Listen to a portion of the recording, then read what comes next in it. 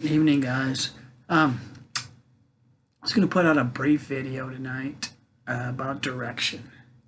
Of course, prayer being your biggest direction. But he said he'd be a lamp under our feet, a light under our path. But anyhow, this is a combination of a dream and just birthed in prayer. My stuff is always birthed in prayer, guys. Do I get it right all the time? No. Most of the time, yes. So when I get an error, I gotta change it and fix it, correct it, turn, whatever, just like you do. So this was the dream, and in this dream, and I prayed about it too afterwards, and the Lord just kept adding to it. So it's kind of mixed because I got some in prayer and I got some in the dream. But in this dream, I saw this ocean, and it was just like you see in the ocean. When you're out in the ocean, you can't see the horizon. We're nothing but water. Many of y'all that have been on the ocean or on a cruise or whatever know what I'm talking about. Most of us do, or you see pictures of it. So you couldn't see any land. But then off in the horizon, I saw a small island, and on an island was a cross that was lit, and the light just brilliantly shined forth as it was getting to be dusk on the ocean.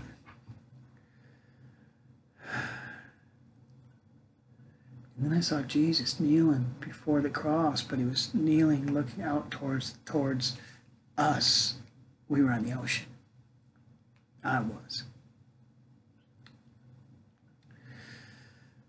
He was motioning us to come to him, but it was far off, and you couldn't. You almost had to be looking past the horizon. You couldn't see it because it was past the horizon, but yet you could. I could see it in this dream because that was a little bit above.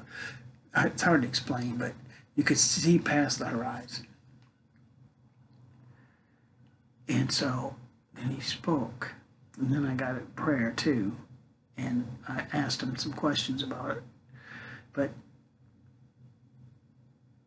he was saying, giving us direction to come to him. And in this direction, he said, stay in the 100th parallel. And I thought, okay. And then you arrived at your destination. But the enemy is distracting us and telling us, oh yeah, you need to stay on the 100th parallel, but you can do the 100.00.5. Just a little bit off. You know what happens when you travel that distance, when you make this journey in life, when you deviate even just a little bit, God, Jesus, the Holy Ghost, His Word, their direction, and you travel that distance of time, whether it's physical distance or just time of life, your journey, you miss it. You're so far off.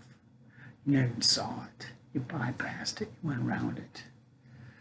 And I was thinking just a little bit, how just that little bit can make us miss Jesus.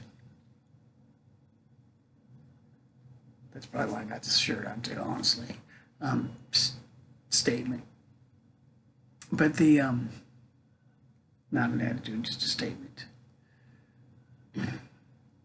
So I thought about that, and then I prayed about that. That was the next day after I woke up, and I was praying about it. I said, well, Lord, I said, just that little bit, and why the 100th parallel? And I still haven't got the whole answer to the 100th parallel. Maybe some of y'all might know the significance of that. For some reason, I don't. I'm okay with that. But I know it was a direction. Is what I'm going with. And the direction will be prayer. Get that in prayer. Because you get that communication with the Lord. And so that little bit, the enemy wants to just be distracted just a little bit. If he can't get you all the way distracted, just a little bit. You go to church, you do this, you do that, but just a little bit. Too much on Facebook, too much social media, too angry at your wife, too, who knows? Maybe fudge a little bit on your taxes, whatever, It could be any number of things. So, I am going to tell a story about the direction and then end with that. But so let's go back to this a little bit. So, the little foxes spoil the vine. A little leaven leaveneth the whole lump. Purge. It's in, look it up. I think it's Corinthians 3 and 5 or 1 and 5, something like that. I just looked it up a minute ago, but the that little bit. It's like a cook when they're cooking. Calls for a tablespoon of salt or whatever, a teaspoon of salt. You put a tablespoon. Well, you ruin it. Just a little bit. It doesn't take much. If you go over the directions, just miss it by a little bit. You throw it out. You can't eat it. Nobody wants it. Not even your dog, So, that little bit, guys. And what I'm saying is, there's so many distractions right now, and deviations, and things that can distract us. This is in the natural. But right now the whole world's going crazy. Follow the signs, follow the directions, follow the, all this mess. You know what I'm talking about. It's all about control, guys. The mask and everything else. I pray for people all the time. I don't want anybody sick. I don't want to get sick. But come on. You know where it's headed. But it's just a distraction.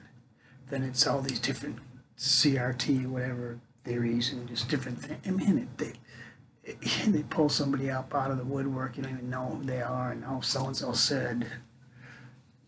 Okay. Man, come on, guys. It's to distract us from the time and season that we're in. Oh, he's coming, and soon. Maybe before our lifetime, maybe today, before this message even gets out, maybe in 10 years. I don't know, guys. And neither do you. But you can see, because you can feel it in your spirit. He's coming soon. His bride. So let's not get distracted. Let's get rid of that little bit.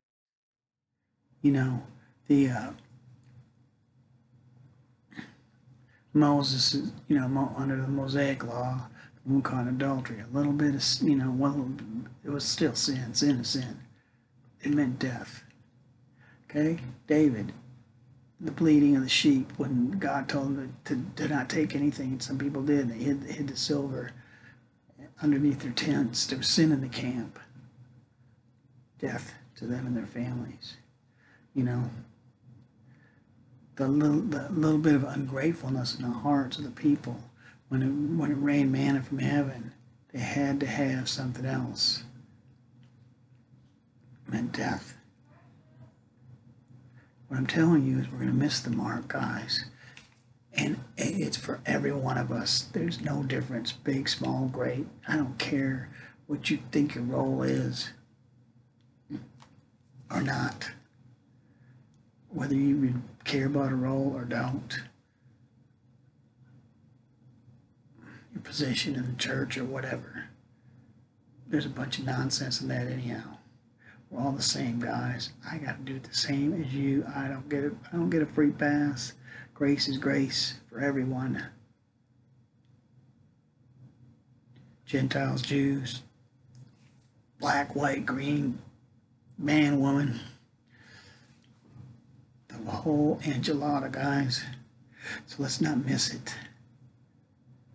Or bickering and arguing with each other.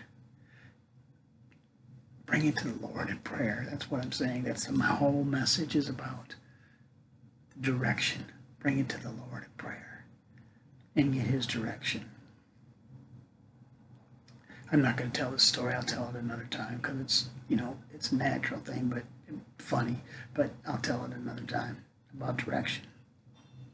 Our lack of not following direction. But guys, the Lord is giving us divine, Holy Ghost inspired direction. But he won't give it to you if you're not listening in the Spirit. He that has an ear to hear, let him hear what the Spirit's saying unto the church. Guys and gals, it's time that we come to the cross and through the cross. And you're not going to find it on all the social media garbage for one, on the news for the other, in the world for the other, in entertainment, man.